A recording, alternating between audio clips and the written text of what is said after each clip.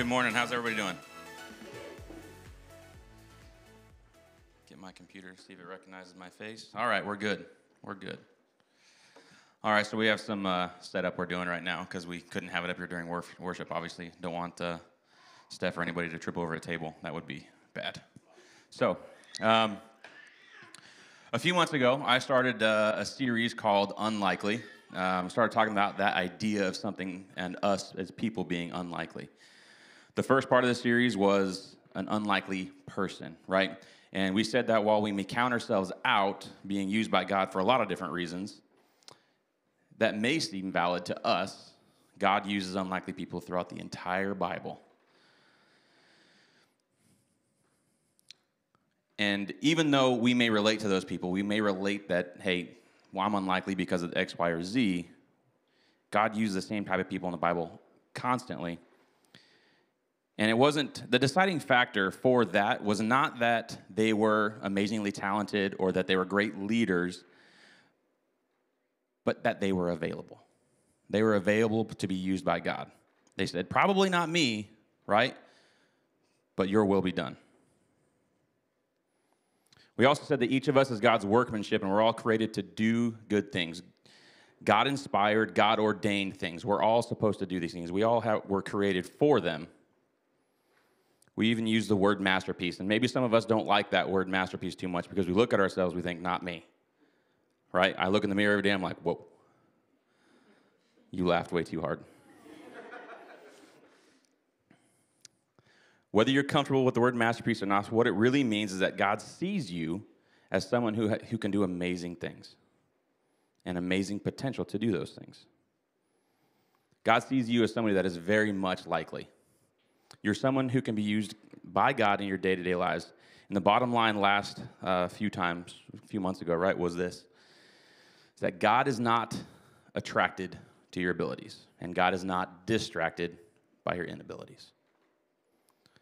So today I'm going to show you a picture of a painting that most of you probably have seen before, okay, or studied in school or heard about it or are familiar with it. If not, just act like you are, okay? Do one of these.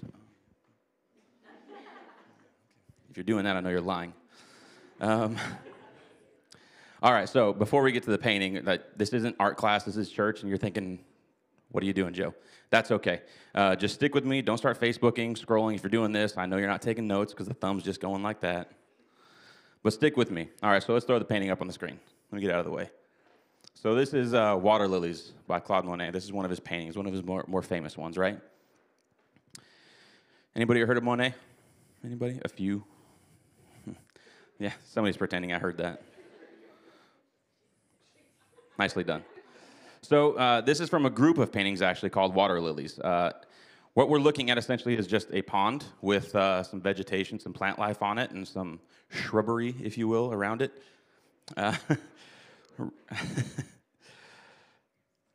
Nothing really all that special about it, right? It's a pond. Nothing that magnificent or glorious about it. But Monet saw, when he saw this pond, was something incredible. He didn't just see a pond, he saw a masterpiece. He saw potential. He saw the light reflecting off the water. He saw the surface of the water, the texture of the water lilies. He saw all of these things and was like, wow. He saw the depth of the scenery around him. But us, right? We see something that's just kind of typical. We just see some water lilies, right? If you're walking in a park and you walk through around this pond area, you're probably not really going to stop and look at it and think much of it. You're just going to kind of enjoy your walk, right? Think about whatever you're thinking about, talk whatever you're talking about. You're just going to kind of pass on by. But Monet saw something beautiful. In fact, the painting that I'm showing you is one painting of a series of about 250 paintings of the same pond. By the way, the same pond. Same plants, but Monet was capable of capturing it in different ways every time, right? Different times of day, different lighting, different colors, right? So even though it's the same pond, he saw it in 250 plus different ways, and he painted it 250 plus different ways. He used his creativity, color, texture. He took a scene that you and I would think, meh, and made it a masterpiece. He saw the beauty in it. And then what he did is which much more challenging, I think, is he took what he saw, the beauty, and then he translated it to a painting, right? We could see it, right? A lot of us could see it, but could many of us do that? Not likely. But here's the thing. Monet's masterpiece isn't a masterpiece because of the pond, because of the location of the pond, right? It's not this famous pond that everybody knew about at the time that wanted to go see and visit because it was this great thing. Nobody knew about the pond. Nobody really cared about the pond. Matter of fact, other artists painted the same pond. A lot of other artists painted the same pond. Has anybody ever heard of those paintings? Nope. Pretty forgettable, at best. But Monet saw something extraordinary, right? And extraordinary simply means beyond ordinary. And he took it to the next level and he put it on a canvas. It was his perspective and that point of view, this insight, right, that allowed Monet to create something beautiful. He saw the extra, and if I had to guess, I bet that Monet probably didn't ever look at that pond the same way. And I'm sure that maybe when you see the next pond that you walk through, you can be like, oh, you probably won't look at it the same way either.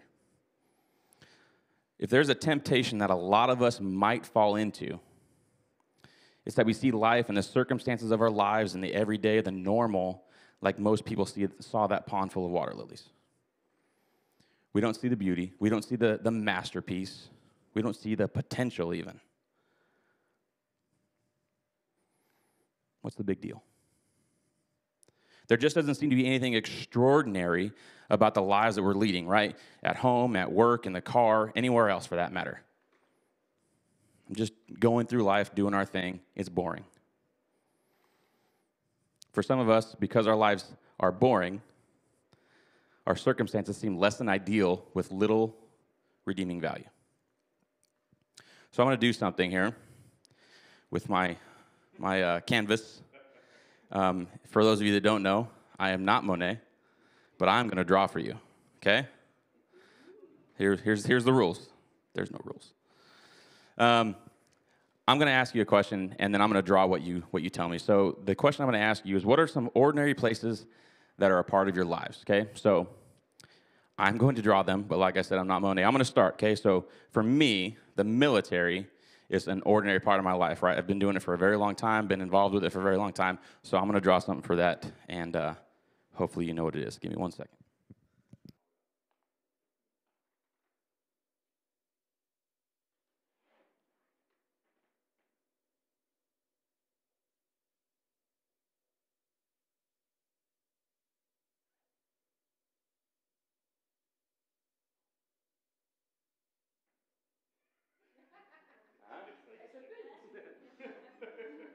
What is it? What is it? Somebody say sock? What kind of? That's England. That is a boot. Okay, so now it's your turn. All right, so I want you to shout out some things that are part of your ordinary, your day-to-day lives, and I'm going to draw them, okay? So, like I said, bear with me. I'm going to do a few of them, okay?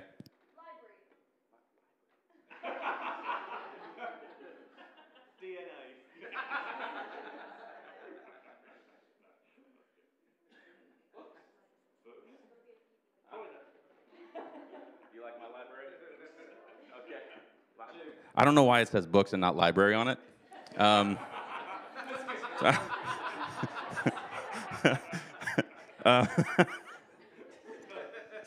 Oh, wow. All right, now that we've completely derailed, let's keep going. This is fun.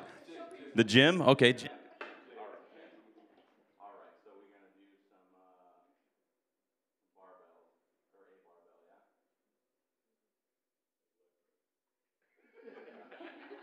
yeah? And then this dude right here, this stick figure, super strong.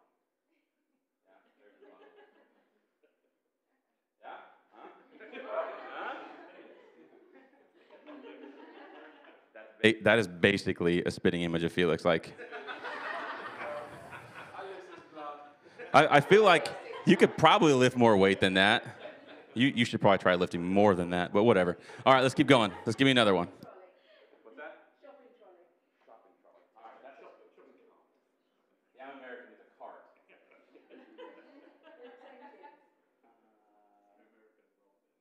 Oh, this one's good. This one's actually really good. I'm super happy. That's what the kids say right there.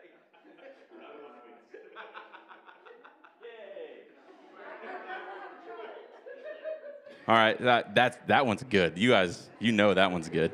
All right, what else? What else we got? Rain.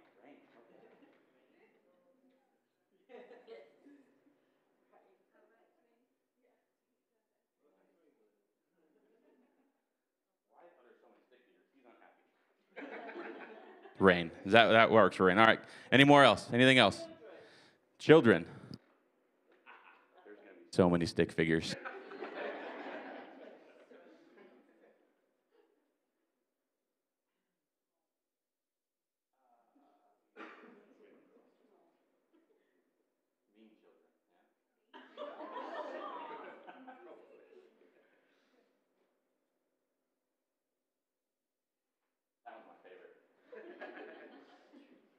So that one's got cool hair. All right, so what else? What else is normal everyday part of your lives? Walking the dog near the river. You're trying to get a Monet.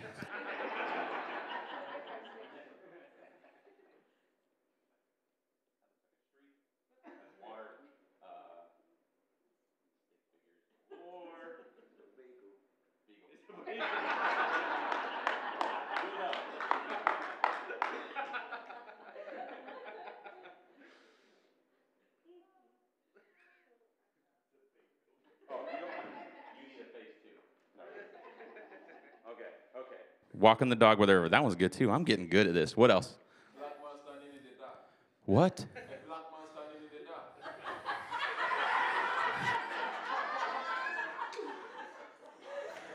Anybody else? Anybody else? Church, thank God.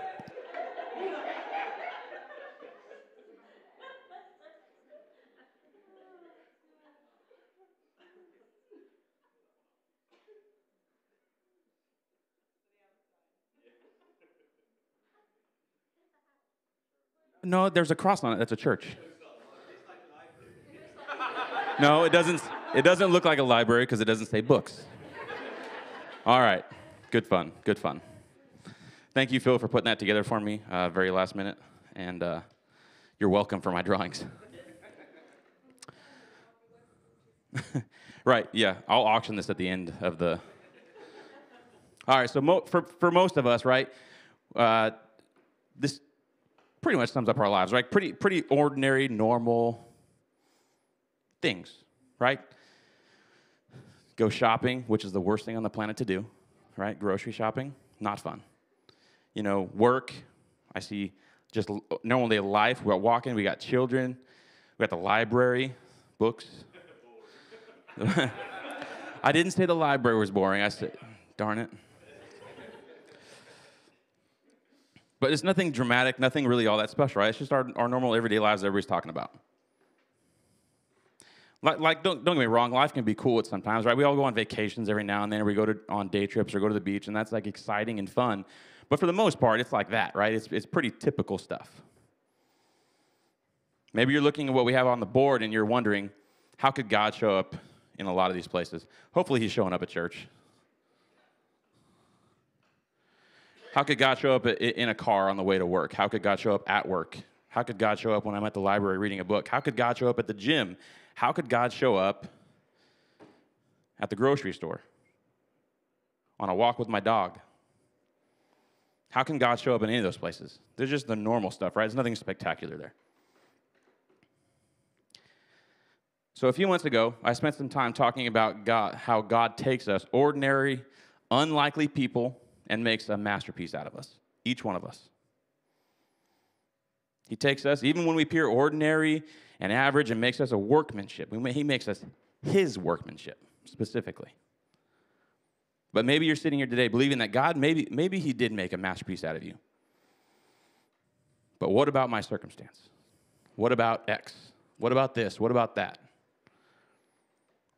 What about the life that we're living day in and day out when we wake up, go to work, come home, make dinner, right? Go to the grocery store, get the kids ready for bed, brush our teeth, right? Go to bed, like watch Netflix, whatever it is our name, like how is God showing up in this ordinary situation?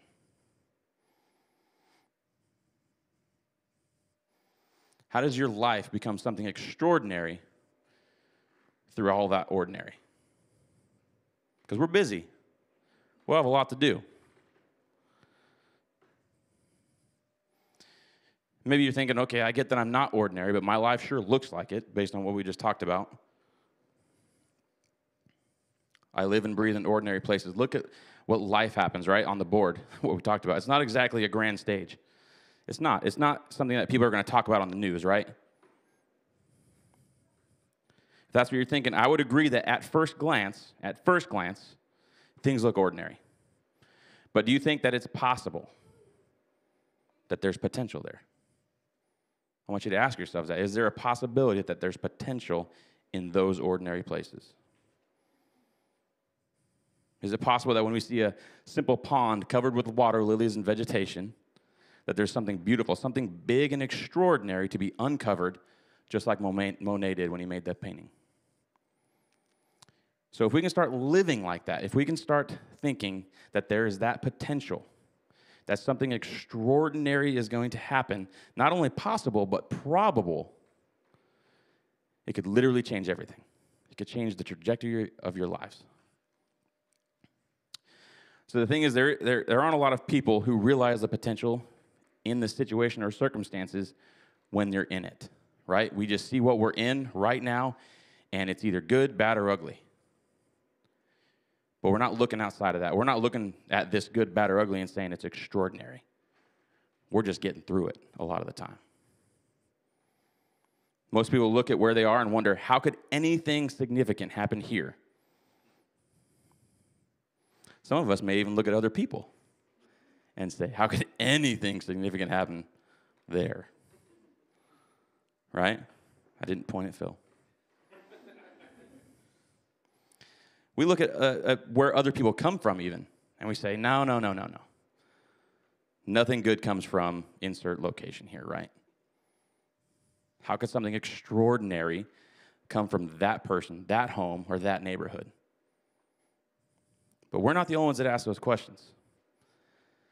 People ask the same exact thing about Jesus. He was getting ready to gear up for his public ministry, and people were asking the same questions about him. You would think that in the history of ever, if there's one time that people would not miss that, it'd be when Jesus was gearing up for his ministry. But they did. They missed it. I don't know if you ever thought about this before, but Jesus has always kind of had a thing for the unlikely. Just think back to his humble beginnings. Here's Jesus, right? Son of God, the image of the invisible God, about to take on flesh and bone, about to step down from heaven and walk in the midst of his creation. Think about the weight of that. Think about your entry if that was going to be you. If it was me, I feel like I probably wouldn't pick a barn and a trough. I'm not saying that there'd be like smoke machines and lights, but there would be smoke machines and lights. Because I'm fabulous. But not Jesus. He went for the ordinary. He went for the barn and the trough. He chose a teenage girl to be his mom. He chose a simple carpenter to be his dad. Animals, things that don't smell good on the ground. That's where it all began. Not exactly extraordinary. Not what most people would think the Savior of the world is going to come from. But that's Jesus' story. Extremely humble beginnings. Jesus grows up in a little town called Nazareth, and that's in Israel. So scholars say that Nazareth was never even mentioned in any kind of ancient, scholarly sources until 300 AD. And the reason for that is because it was so insignificant. Meh, we don't need to worry about that little guy. Scholars also allege that there was probably about a population of about 480 in Nazareth when Jesus was born. So not exactly a thriving metropolis, right? Very small town. Anybody from a small town? Anybody from a small town of 480 or less? I got one. That's a small town. So in case you're not putting all the pieces together, Jesus had what you might call an ordinary beginning. Typical childhood, typical parents, right? living in that small town. You can imagine how some people reacted when they heard that Jesus, a man from Nazareth, shows up and starts performing miracles, claiming to be the Messiah. Not just the Messiah, but the Messiah that the prophets wrote about, right? The person that they've been waiting thousands of years for. So both the Gospels, Mark and John, they record a skeptical response. So listen to what John says when word started getting out about Jesus. So let's look at John 1, verse 45 really quick. So Philip found Nathanael and told him, "We have found the one Moses wrote about in the law, and about whom the prophets also wrote, Jesus of Nazareth, the son of Joseph." So check this next verse out, verse 46. Nazareth, can anything good come from there? Right? Nathanael's got some attitude. He's got problems. But let's back up. Nathanael gets a bad rap. If somebody came up to you and said, "We found him. Jesus is here." Would you be like, "Yeah, right"? Would you be like, "Sweet, let's go"? You got to ask yourself that, because let's be real. I might be a little skeptical if I'm honest with you. Like, are you sure? So the scripture doesn't go into a lot of detail, but it seems to imply that Nazareth didn't have a whole lot going for it. But that's where Jesus is from. That's where he spent his childhood, his teenage years, where he learned from his father about becoming a carpenter. That's where he was raised. While it may not seem significant, I think we can learn from this, because if we're honest, we've asked the same kinds of questions. Is anything extraordinary going to happen here? Wherever you may be, here, there, or anywhere else. Can anything good come from being a mechanic? Can anything good come from accounting? The answer is no. Just kidding if you're an accountant. Just kidding, it's a joke. Can anything good come from Thetford? Thetford's a smallish town on the grand scale of things. It is, it's a small town on the grand scale. Is anything great, extraordinary going to come out of Thetford? Could it? Can anything good come from Tesco's?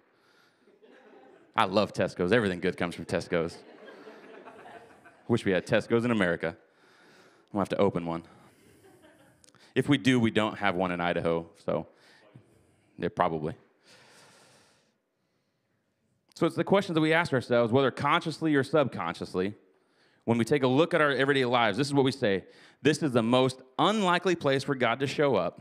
Can anything good come from where I am? So there were, in Jesus' time, there were many people just like Nathanael who didn't have a lot of confidence in Jesus because they didn't have a lot of confidence in Nazareth. They're like, I don't know about that. Some people knew Jesus' family and wondered how this kid down the street could be so important and so influential. How could he be the Messiah they had waited thousands of years for? But here's what the doubters and scoffers and the skeptics soon learned. They learned that God was doing something. He was making something happen. And he was doing it in spite of where Jesus had come from and in spite of what others, check that, in spite of what others thought about him. Unsuspecting town of Nazareth, Jesus is growing and becoming exactly who he needed to be before starting his ministry. That place was chosen. So here's the good news, and I would say the vital news for us.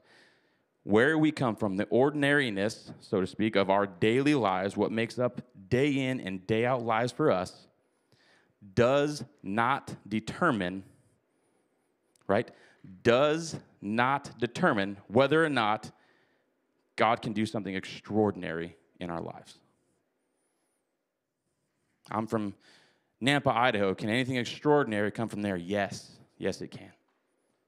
I'm from Thetford. Can anything extraordinary come from there? Yes, it can. Like that Monet painting where we see an ordinary pond and some plants, Monet saw the raw material for something extraordinary, for a masterpiece. Jesus certainly didn't come from any place that we would suspect a Savior of the world to come from. Would anybody expect Jesus to come from a small town that nobody knows, nobody cares about? The Savior of the world? It was there that God transformed the idea of ordinary and did something extraordinary, showing us and the world that he's bigger than any idea we may already have or any limitation that we might create. Now, here's the hard part with that. He's bigger than any idea and bigger than any limitation that we put in place. Whether we really believe this or not determines how we will respond to some of the biggest opportunities of our lives. We can see significant things happen in, through, and around us, but we have to believe it first. The truth is, there are some of you sitting here who wish that your circumstances were, in fact, ordinary. Maybe the word is normal. You'd give anything for boring. There's some of you who see your circumstances and your place in life, and you would give anything to go to have that boring time. Not because you don't have a lack of excitement, but because there's hurts or there's pains that you come from. You wonder if anything good can come from your home because your marriage is a wreck and you hardly know how to communicate with your spouse without it ending up in some kind of an argument. Can anything good come from that? You wonder if anything good can come from your job. Sure, it helps you pay your bills, your insurance, pays for gas. Not much gas because it's expensive now. But is there something more to that, to your job, to where you're at, where you work? Does God have you at work for another reason, maybe? Can anything good come from that? Maybe you're new to church. You haven't exactly grown up accustomed to the traditions or the Bible or how God works or how to live like Jesus, and maybe you think, does that count me out? I didn't grow up in church. I can't do this whole Christianity thing. I can't be a leader of any kind. You got to count me out because I'm just too new. You wonder if anything good can come from the pain you've experienced. It isn't so much that things are typical or boring, but it's more that things are painful and broken. Wherever you are, maybe you're wondering, is it possible for anything good to come from where I am? Is it possible for anything good to come from where I've been? You see, we keep looking back at that, and we hold on to it. We have this chain wrapped around our hand, and Jesus broke that chain, but we're still holding. He broke the shackle, but we didn't let go yet. We're still looking back. Can anything good come from where I've been? I used to ask myself these questions all the time because I didn't grow up in church. I come from a fairly wild childhood that was not always good, a lot of bad stuff that happened. And I would argue and wrestle with God. After I got called to ministry, I would argue and wrestle with him. I would tell other pastors, I think we have this wrong. I'm not doing well. I'm not enough to be called to ministry because of my past. Here I am hanging onto the chain that Jesus broke. You may be unlikely like me, but God is ready to use your life. The answer to all those questions is yes, it's possible because God makes it possible. There's nothing that you can do to make it possible, but God can. Even though everything about our circumstances it might scream ordinary. Guess what? God can do that. God can work through that. Maybe we think that our lives are beyond repair. I've been too bad. I've done too much crap. God can work there.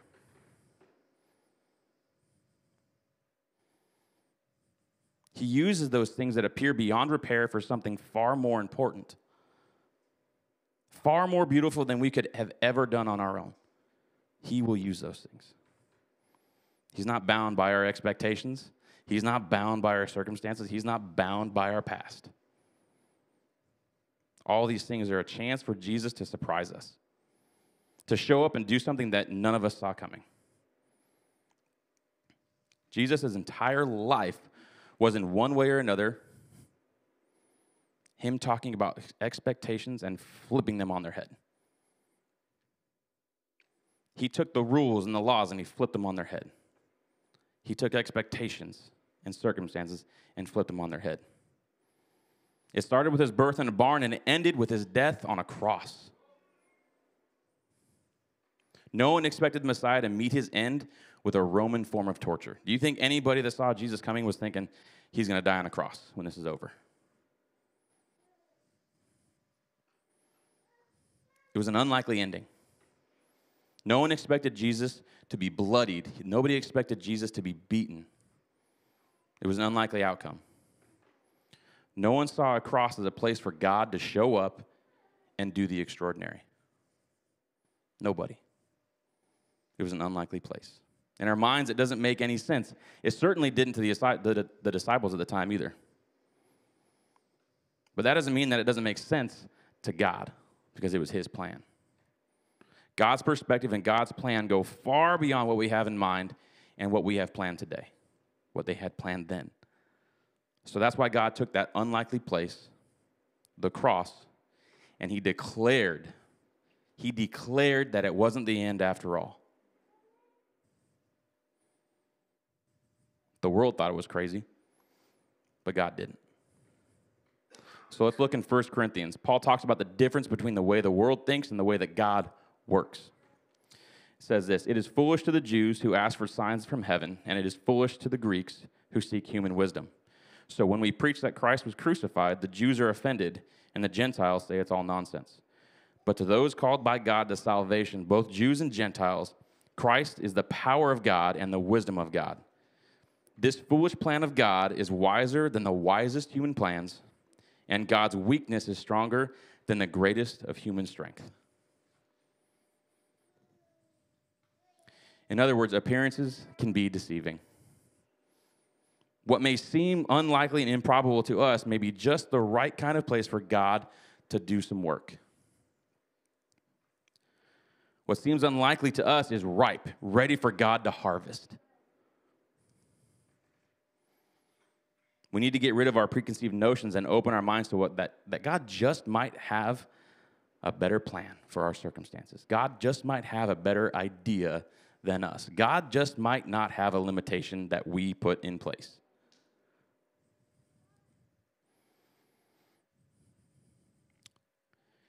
You have a broken marriage? God can work there. You had a traumatic experience, maybe as a child.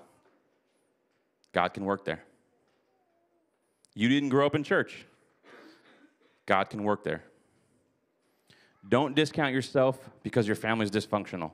Don't discount yourself because of your past. Don't discount yourself because of what you limit yourself with. God works differently than the world does. We have to remember that. We don't do things the way God does. We don't see things the way God does.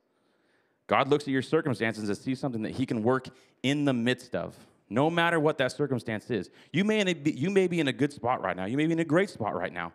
God's going to work in the midst of that if you let him. You may be in the darkest depths of your life that you've ever been. God's going to work there too if you let him. Sometimes the most unlikely places can be something more. I'll give you an example. I was a youth minister for 4 years when I was living in Idaho. It was a mobile church, much like this one when we got here in 2017, so set up and tear down every week. And I had been working with youth for a while, and I had been thinking, okay, I need to take some classes to help me with this. I need to take some classes to get me in a better spot to help other people out, to help these youth grow in their faith and disciple them better. And I'd been thinking about it for quite a while, probably about a year at that point. And this day after church, I was helping some people move a piano. And I verbalized it for the first time. I said, we were having talk about something else, and I said, what do you guys think about me taking some classes to help me with ministry? And we talked through it, but that was the first time I kind of felt good about it. I was like, okay, I'm going to do this. I'm going to do this thing. That was the first time I verbalized it. Later that day, we were in the mall. My job was to distract my brother-in-law, Clark, while his mother got the employees to load a bed. She was going to surprise him with this bed that he wanted, right? I think he was in middle school. And he wanted this loft bed with a desk underneath. He'd been wanting it for a long time, so his mom was like, I'm going to get it for him, but I need you to distract him. So I'm taking him through the mall. We go to the pretzel place because pretzels are awesome. Everybody loves pretzels. I feel like you have to go to the pretzel place in the mall, and you go there, at least in America, because if you don't go to the pretzel place, it's weird. Like you don't have anything to walk around and eat. So we get through the line really quickly, and I'm like, oh, what do we do now? So we're walking around, and I'm waiting for a text saying, okay, we got it. Nothing. So I see this store. I was like, hey, this new Christian store in the mall. hey, let's go in there and check it out real quick. So Clark and I walk in. We're looking around. There's a young lady standing behind this like U-shaped register stand area, and there's a guy behind her. He's leaning on the counter, and he's reading his Bible. So we walk in. We're kind of looking at stuff, and he looks up, looks at me, and says something in Spanish. And I looked kind of quizzically at the woman, and she looked back at him and looked at me and said, "Are you the one that's been thinking about going to a Christian college?" And I went, "Whoa." I was like, "Yes." And yeah. See? And it floored me, and I was very caught off guard. I wasn't expecting that at all. I'm in the mall getting a pretzel and distracting my brother, deceiving my brother-in-law, really.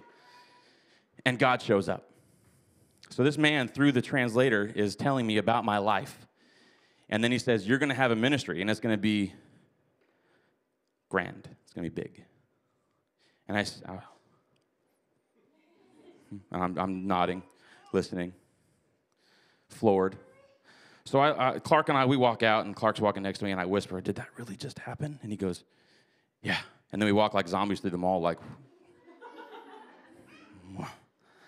okay.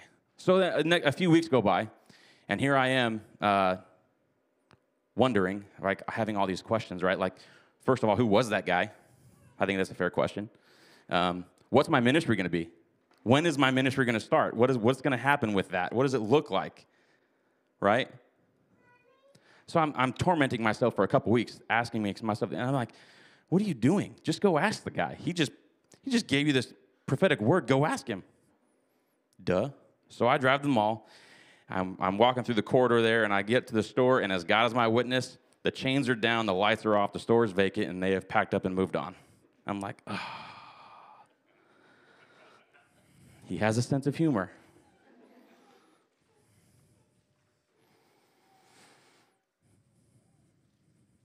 The point here is that with a past like mine, I was and am today an unlikely candidate, and that day I received a word from God in an unlikely place.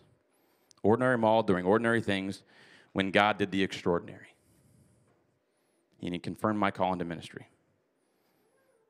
It may be that the circumstances we're in, however challenging, trying, and difficult, maybe that it's just something that God has to do in order for us to take place for what God has in mind for us. The cross may have seemed like an unlikely place for Jesus, and it seemed like an unlikely place for the story to end. But what God did was show the world that the cross was not the end, but it was necessary. It had to be a part in Jesus' story in order for the story to go where God had in mind. Like Paul said, to the world, Christ crucified seems like foolishness, but to us, Christ crucified is necessary in order to get to Christ resurrected, in order to get to Christ as victorious over death. In order to get to Christ as Lord, in order to get to Christ as Savior, it had to go to the cross. So what are the unlikely places in your life? What makes you say nothing good can come out of that? Family, neighbors, workplace, grocery store.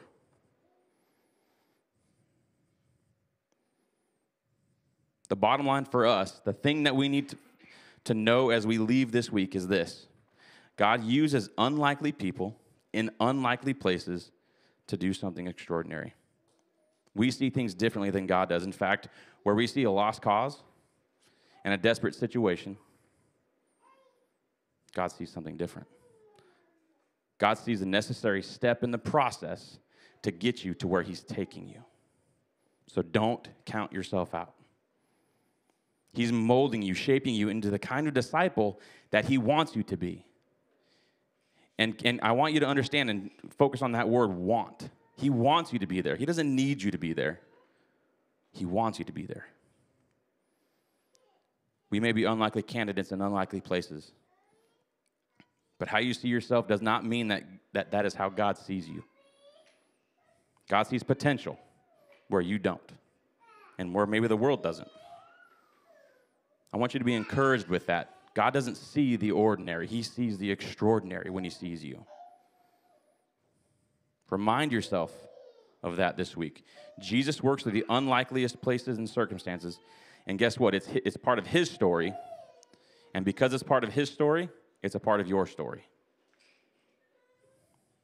Let's pray. Lord, I just thank you for